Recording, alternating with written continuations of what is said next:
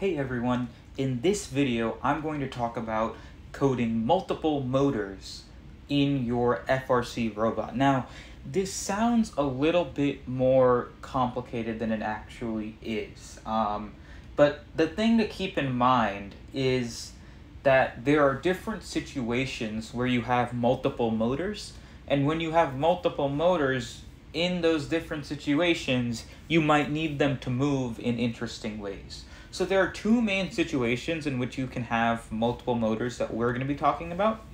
And you could have any combination of those two situations as well. So the first thing that I want to do is talk about, what do we do when we want to code multiple motors, right? So you have a first option, which is kind of obvious. Let's just write out code for every single motor, okay? Literally just that. That's it. Just write out code for every single motor.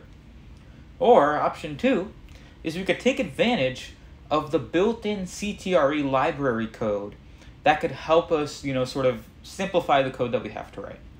Okay, so the first situation in which we're going to be analyzing coding multiple motors is when you have multiple motors, but some motors need to follow a main motor, right? So let's say you have 3 motors, and you have one primary motor and 2 motors that follow the movement of that primary motor, right?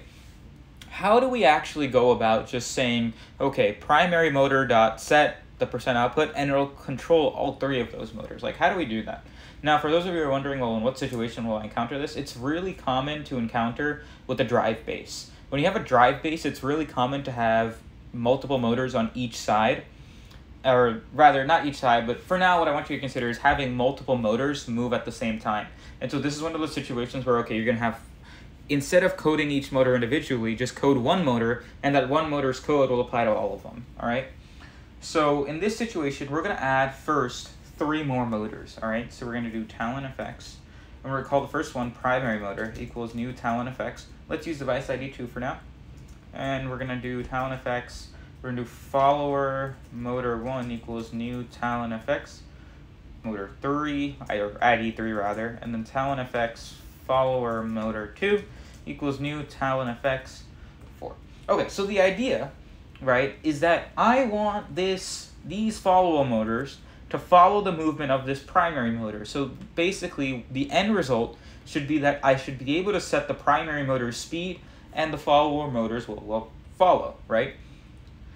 So we're going to do the standard stuff we did in the previous video, where we're going to reset the factory we're going to set the motor to its factory default configuration. So I have primary motor dot get configurator dot apply new Talon effects configuration, and then I have follower motor 1 dot get configurator dot apply new Talon effects configuration, and then finally I have follower motor 2 dot get configurator dot apply, and then I have new Talon effects configuration. All right, cool.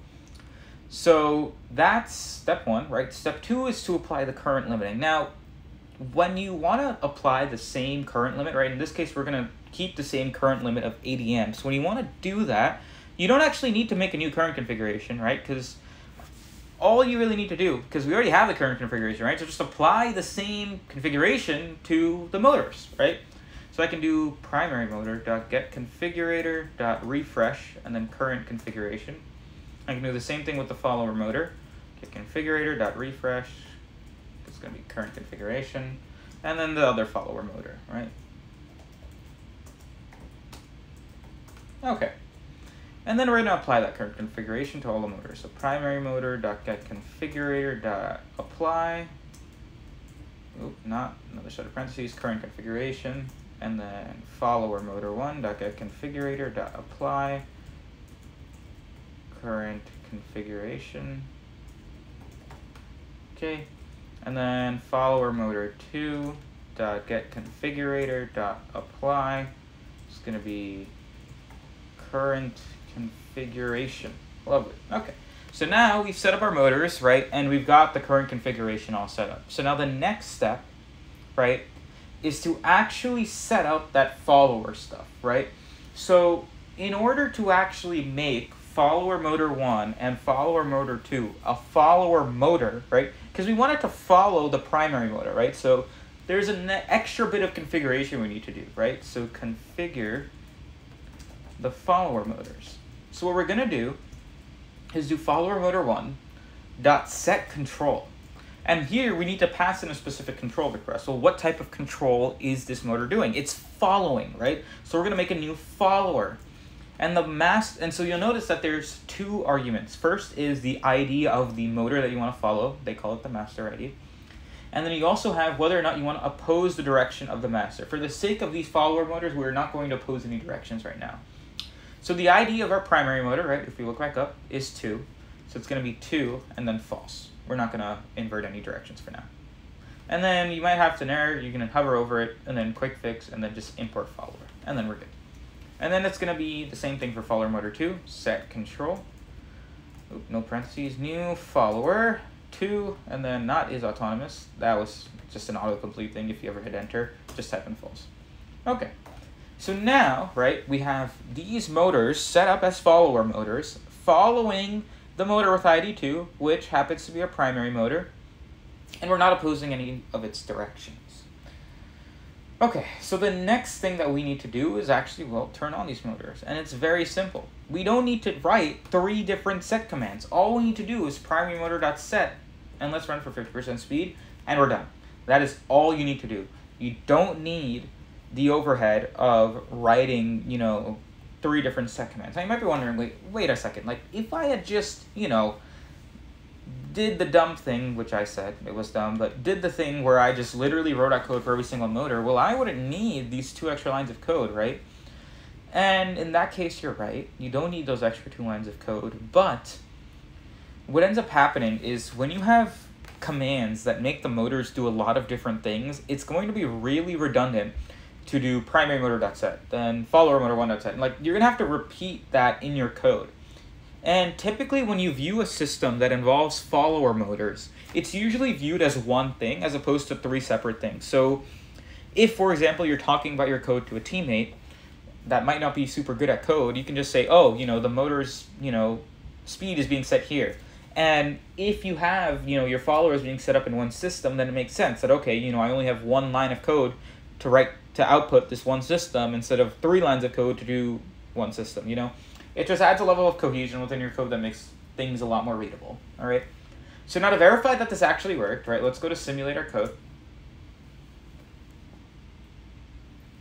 Okay, we're going to sim our driver station. Again, make sure your driver station's already open. I already have mine open right here. Okay, now we have, that's our original my motor, but I want this guy, right, ID2, ID3, and ID4, all right? Let's go ahead and enable and see what happens.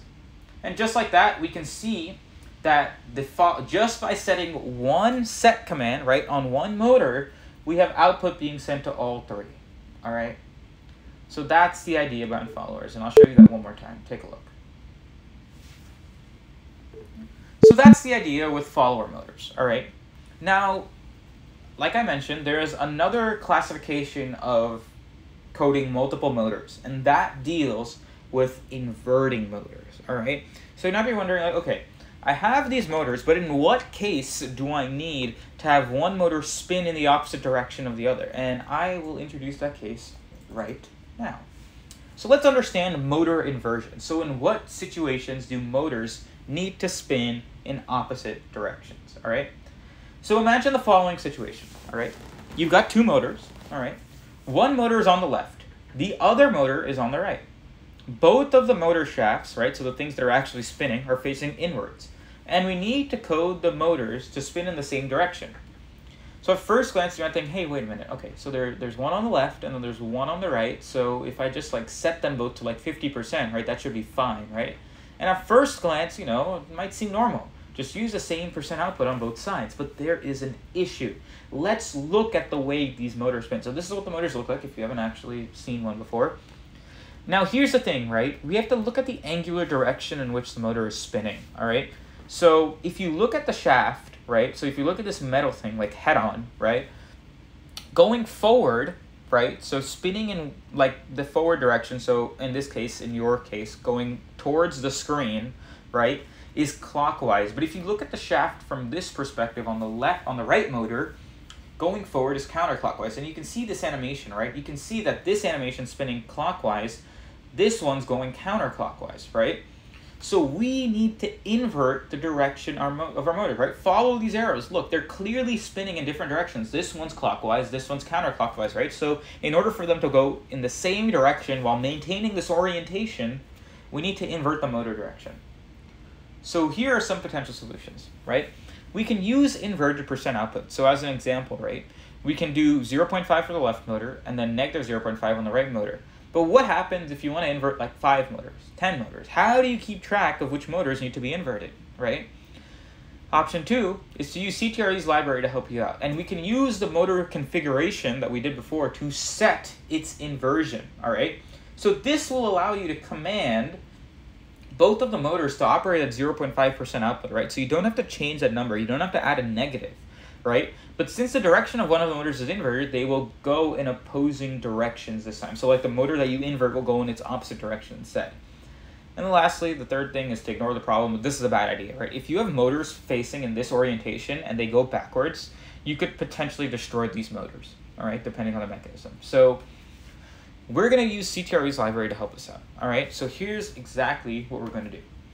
So first thing I want to do is actually declare 2 new motors, all right? I want to declare a left motor and a right motor. So let's do Talon effect, just to get some practicing, you know? Left motor equals new Talon effects. Let's do 5. And then Talon effects, right motor equals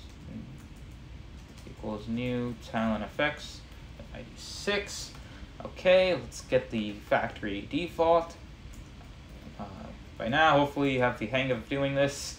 Okay, yep, and then the same thing for the right motor. Okay, cool. And then we need to configure the current limit. Left motor, you can see this gets a little exhausting, but it's a must-do, it's a safety thing.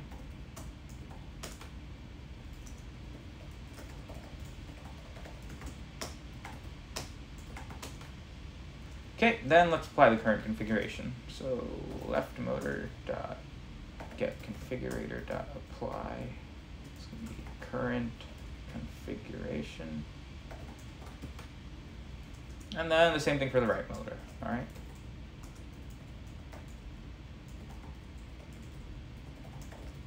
Okay, cool. All right, so now, right, we have all our motors set up, okay? And the next line of code that we're going to add in, all right, is to set the right motor to operate inverted. So it's literally just right motor that's set inverted, and it's just going to be true. We want it to operate inverted. So now the neat part about this, right? Oh, it's freaking out. Let's see if we can fix that. True. There we go. Okay. So now the neat part about this, right, is in order to get the motors to go like in the forward direction or in the same direction, right? Now I can just put the same percent output speed, right? So I can do left motor dot set 0.5. I can do right motor dot set 0.5. And they will both operate in an inverted manner. So let's see if we can see that in simulator. Yep, use the real driver station. Okay, here we go. Okay, let's get driver station open. We're going to focus on 5. You can see the ID here. And then 6. And then hit enable. And there we go. You see, with the same percent output speed, look at the duty cycle and motor voltage values. You can see that this one's positive and these ones are negative. So they're going in the opposite direction, thereby successfully doing exactly what we wanted to. All right. So few key things, right? Make sure you understand why we actually need to invert. And then the second thing is to make sure you actually do that set inverted Boolean. All right. That's pretty important. And so, yeah, this is, again, so you might be wondering, like, why can't I just pass in a negative, right? And again, it's all about code readability and understanding the code in relation to your mechanism. If you have 2 motors that operate the same mechanism and one's oriented 180 degrees of the other, in terms of code, right, you would want to assume that they both go at the same speed, right? So it doesn't quite make sense to have one be positive and one be negative, because if someone else were to read your code, they might be confused. Like, hey, why are they different if they're both being used to make the mechanism go in the same direction, right? It doesn't quite make sense. But if you set inverted, then the person reading your code doesn't even have to worry about that. They can just look at the value and think, okay, they're both going at the same speed, cool, and they're both going in the same direction, because you don't have to worry about making one negative or the other. So there's kind of a balance here between understanding code and making sure that the code that you read applies to the mechanism that you are writing code for. And that's why we set inverts and set followers in the first place. All right. So that wraps up this section on multiple motors. Thanks so much for watching, and I look forward to seeing you in a future video.